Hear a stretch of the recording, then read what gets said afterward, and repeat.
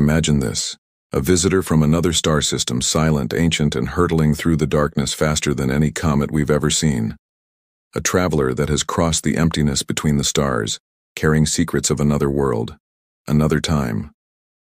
This is 3I Atlas. It's only the third confirmed interstellar object ever discovered in human history. The first was Oumuamua in 2017, the second was Borisov in 2019, and now in 2025 comes Atlas, a mysterious, ghostly body racing through our solar system before disappearing forever into the night. And just recently, astronomers, including Colin Orion Chandler, revealed something new, a revised estimate of its true size, one that changes what we thought we knew about this visitor from beyond. When it was first discovered by the Atlas Sky Survey in early July of 2025, it appeared faint, distant, and fast, too fast to belong to our solar system. Its path through the sky revealed it wasn't bound by the sun's gravity at all. It was simply passing through, on a hyperbolic orbit that would take it briefly through our neighborhood before sending it back into the interstellar void. The speed is staggering, roughly 61 kilometers per second, or about 130,000 miles per hour relative to the sun. That's more than twice the velocity of Earth's orbit. In cosmic terms, it's a blur. It's moving so quickly that the sun's gravity barely slows it. It will never return. As astronomers refined its path, they realized it would make its closest approach to the sun, about 1.4 astronomical units, in late October of 2025. That's a little farther than Earth's orbit, near the distance of Mars. At its closest to us, it'll still be about 1.8 astronomical units away, around 270 million kilometers. So no threat, just a breathtaking opportunity to observe a messenger from another star system. Now here's where things got interesting. Early on, based on its brightness, many thought 3I Atlas might be enormous, possibly 10 kilometers wide or more. But the new observations, particularly those led by astronomer Colin Orion Chandler and his team using the Vera C Rubin Observatory, have changed that. The data gathered from pre-discovery images and new photometric analysis suggest the nucleus, the solid core of this comet-like object, is much smaller than we first imagined. Hubble's data helped refine the numbers. Using advanced imaging and modeling of its brightness, astronomers placed an upper limit on its diameter, likely less than 5.6 kilometers across, and depending on how reflective its surface is, it could even be as small as a few hundred meters wide. That's a massive revision, from something perhaps the size of a small city to something no larger than a mountain. The reason for the uncertainty is the coma, the bright, hazy cloud of dust and gas surrounding the nucleus. When sunlight heats the object, ices inside begin to sublimate, turning from solid to gas, and drag dust outward, creating a fuzzy halo that hides the true body. Telescopes mostly see the coma, not the nucleus, making it difficult to measure the actual size. But the more precise modeling now suggests the solid core could be anywhere from a few hundred meters up to maybe 3 kilometers in radius. And that's the update astronomers are excited about. Why does the size matter? Because size tells us so much more than just how big something looks.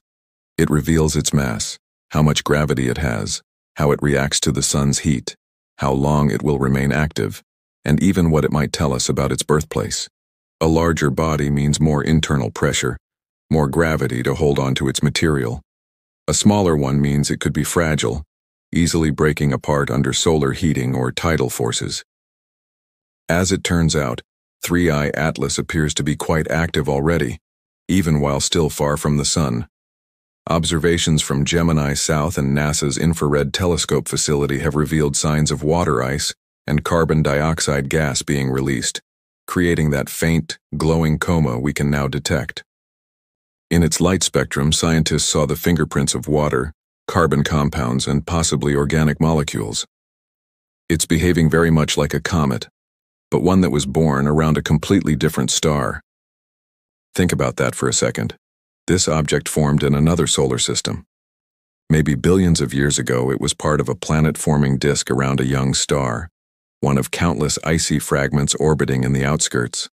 At some point, gravitational chaos struck. Perhaps a massive planet or a passing star flung it out, ejecting it into interstellar space. For millions or even billions of years, it drifted between stars, frozen, untouched, until, by sheer cosmic coincidence, it crossed paths with our Sun. Some estimates, based on its motion through the galaxy, suggest it could be as old as 10 billion years, older than our Sun itself. It might be a fragment from a star that no longer even exists. When we look at 3I Atlas, we're looking at material forged in the early days of our galaxy, long before our solar system was born. That's what makes it so special. Every interstellar object is a sample, a physical piece here of another world. Oumuamua gave us one mystery, a strange tumbling shape and no visible tail. Borisov gave us another, a clear, comet-like body rich in carbon monoxide. And now Atlas adds a third piece to that cosmic puzzle. A mid-sized active body with water and carbon dioxide ice, moving faster than anything of its kind we've ever recorded. This new size estimate helps refine how we understand the population of interstellar visitors. A smaller size means such objects may be far more common than we thought, just faint, hard to detect, slipping through our solar system unnoticed. It also helps astrophysicists model how often material gets ejected from planetary systems, and how these fragments survive the harsh radiation and collisions of deep space.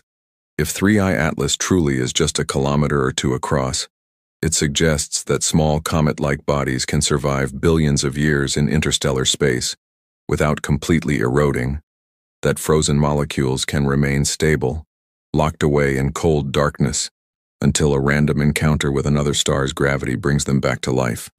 In the coming months, astronomers all over the world are preparing to observe it.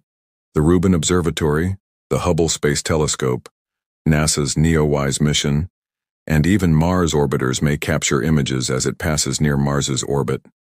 Some teams hope to measure how its coma changes, whether its brightness increases as it nears the Sun, and if the nucleus fragments as it heats up. Every observation brings us closer to understanding what these interstellar travelers are made of, and what they can teach us about how planetary systems evolve and disperse material across the galaxy. But as exciting as these discoveries are, 3I Atlas still keeps many secrets. We still don't know its exact rotation period, how fast it spins. We don't know its precise shape. We can't yet pinpoint its home system or exactly how long it's been traveling.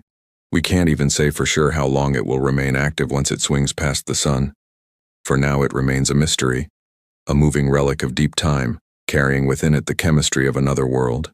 And when you think about that, when you really pause and imagine this object, this shard of alien ice and dust crossing our sky, it's hard not to feel something deeper, because it reminds us that our solar system isn't an isolated island in space. It's part of a vast galactic ocean where fragments of one world can drift for eons and eventually visit another.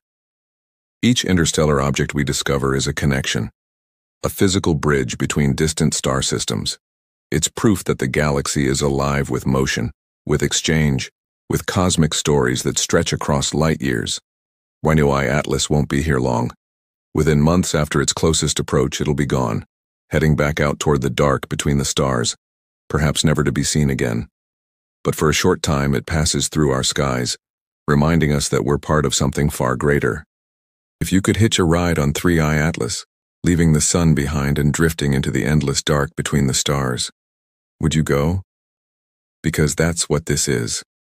A reminder that the universe is vast, ancient, and alive with motion. That we are, in a small but profound way, connected to every star.